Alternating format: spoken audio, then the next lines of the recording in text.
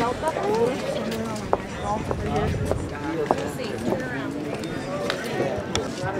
really?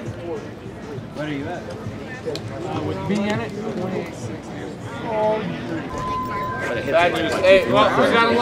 So we're with the president of the Cadillac Kings, I guess, right? Yes. You want to tell me a little bit about your club and what you guys do? Yeah, well, basically we all share a common love for old school Cadillacs. We keep it 1975 and below. There is Cadillac Kings chapters worldwide, and there's a ton of them all over Southern California.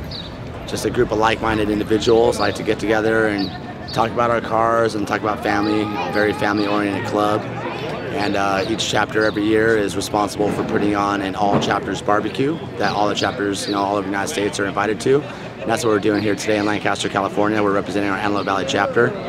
And everyone's out having a good time, had some good food, some good company with all of our fellow Cadillac Kings.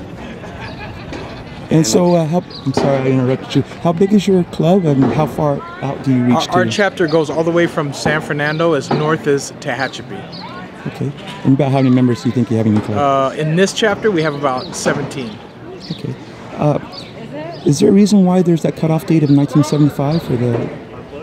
I think the common interest in Cadillacs in general is the traditional real long boat style. The 1975 and below body styles are a little bit more unique. They have a little bit more of the old school flair to them, which I think is everyone just a really big fan of in general. All Cadillacs are nice. The way we kind of look at it is, the older the better, with the old LaSalles and even back into, the 20s, 30s, 40s, and that kind of stuff. Okay. But we definitely like the older ones around the club. Any